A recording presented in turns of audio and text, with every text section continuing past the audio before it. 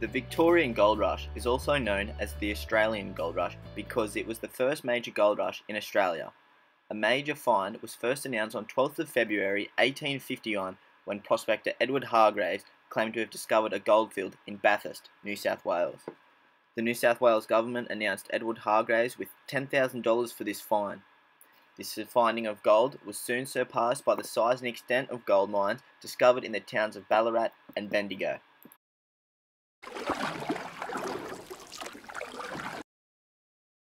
The diggers, as the miners were also known as, were expected to buy a miner's licence to be renewed every month for 30 shillings each.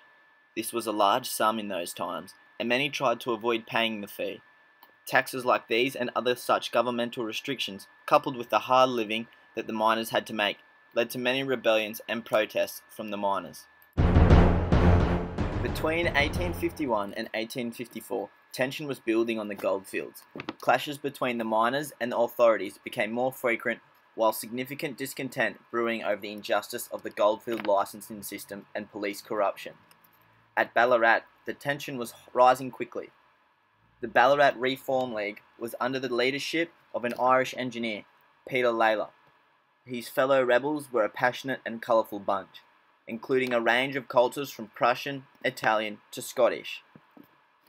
In December 1854, 1,000 men gathered at Eureka, on the outskirts of Ballarat, and unfurled their flag, a white cross and stars on a blue field to proclaim their oath.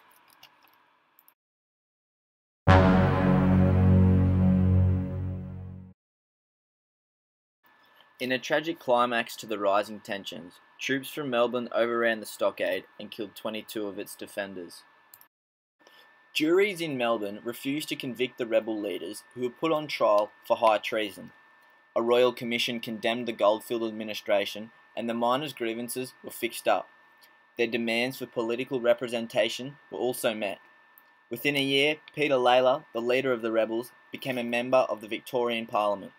The Eureka Stockade was a crucial stepping stone towards democracy for the country. Although the battle was lost, the war for the greater equality of the miners was won. The licensing system, altered and changed, allowed miners to buy a cheaper licence for a longer period of time. There was a vast implementation of the Victorian Constitution, which had been approved by British Parliament, which allowed Peter Lalor to become a member of the new district of Ballarat.